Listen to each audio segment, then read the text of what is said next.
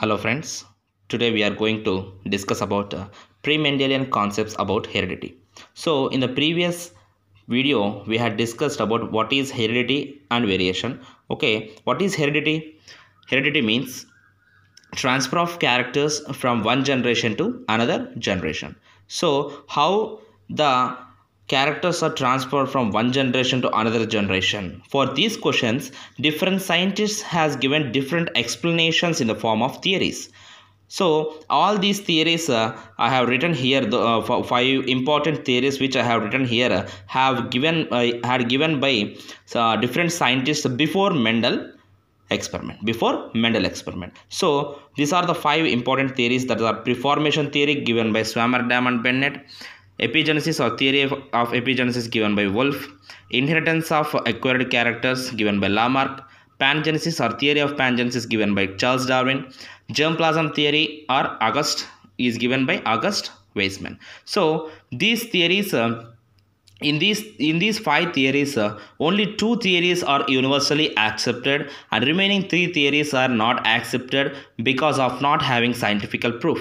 So today we will discuss all these five theories one by one. Okay, first let us come to preformation theory given by Swammerdam and Bennett. So according to this theory, organisms developed from miniature versions of themselves, that means humunculus or animalcules, that is miniature human was preformed in gametes. So male gamete, that is sperm, female gamete, that is egg. So already a miniature, that means a small sized human being is already present in these gametes.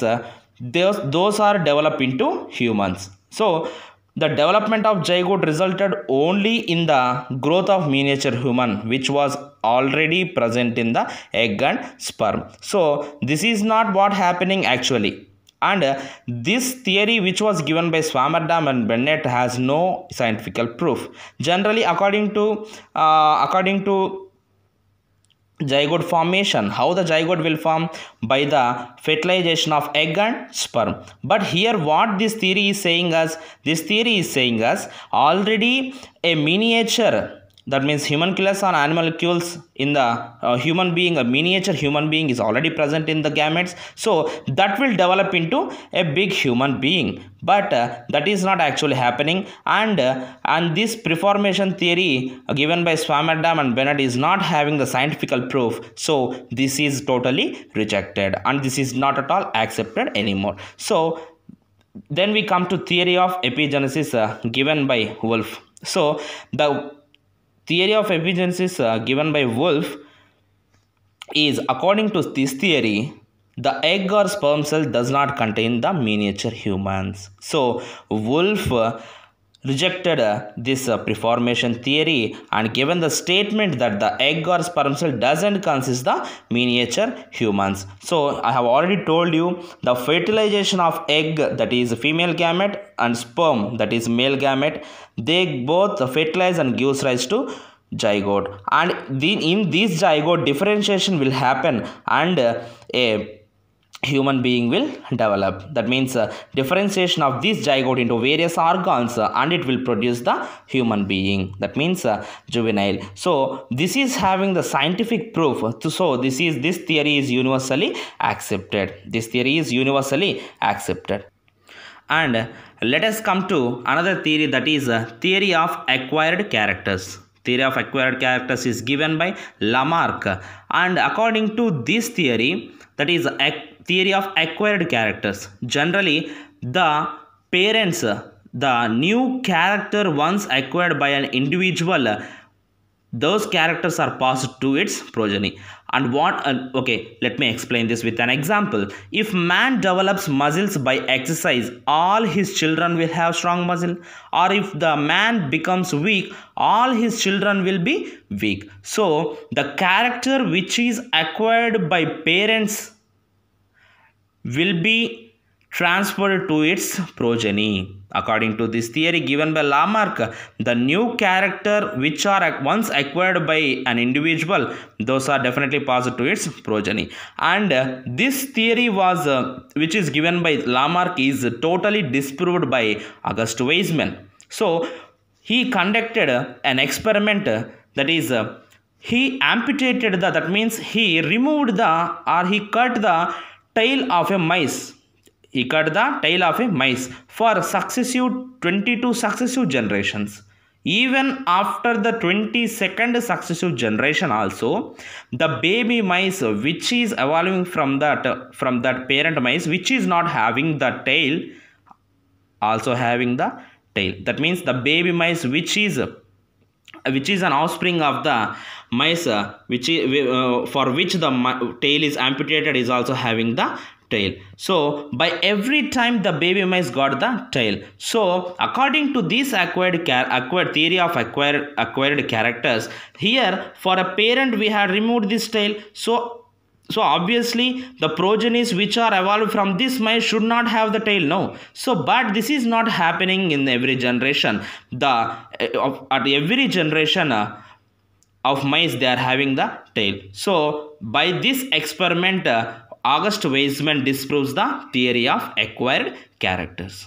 So this is also not having the scientific proof, and already the August Weismann has disproved this theory. So this theory is not at all accepted. So okay, next we will come to theory of pangenesis. Theory of pangenesis. This was given by Charles Darwin. According to this theory,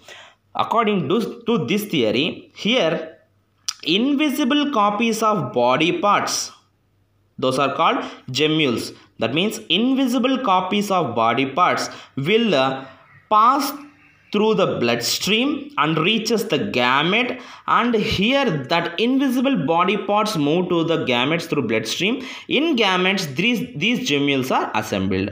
Okay, what this theory will tell you, so to gametes the invisible copies of body parts will reach through the bloodstream, and in the gametes these invisible body parts will get assembled. So these invisible copies of body parts are called gemmules. So after fertilization of these gametes, the gemmules move out of the different parts of the body, resulting in the development of respective organ.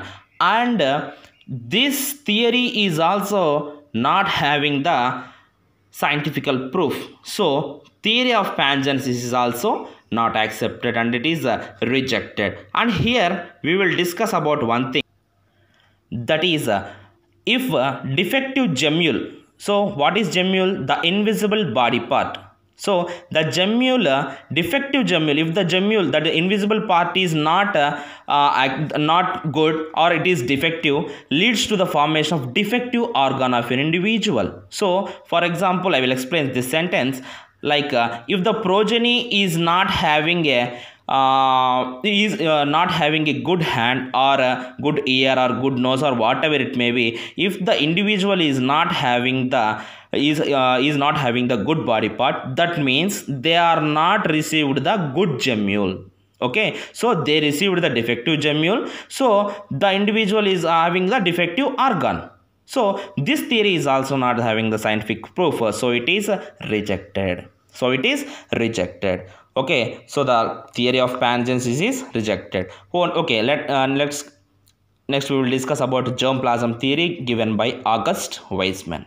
So according to this theory, the body tissues are of two types, that is somatoplasm and germplasm. So first we will come to the germplasm. So germplasm, what the germplasm include means reproductive tissues or cells which produce gametes. So germplasm means reproductive tissues or cells which produce the gametes. Other than reproductive tissues or cells, that body tissues are called somatoplasm. So somatoplasm includes body tissues other than sexual reproduction tissues. Germplasm includes reproductive tissues or cells which produce gametes. So according to August Weismann theory, that is germplasm theory, he divided body tissues into two parts, that is somatoplasm and germplasm. So germplasm means it includes reproductive tissues or cells which produce gametes, and somatoplasm, it includes body tissues other than sexual reproduction tissues. Okay, so germplasm, the transformation of characters takes place only through germplasm from one generation to another generation. So here we have already discussed that tissues or cells which produce gametes comes under germplasm, and the gametes, what are the gametes we are having? Sperm and egg. So those two gametes will fuse, that means they will get fertilized and they produce a zygote. So if there is any change in the gametes, or if there is change in gametes, then definitely the changes will seen or transferred to another generation. That means if the change is seen in gametes, so the germplasm is changed. So the transformation of characters takes place only through germplasm from one generation to another generation, that is already we will know. So if there is any change in gametes or in germplasm, definitely that change will lead to next generation. So any change in germplasm will lead to change in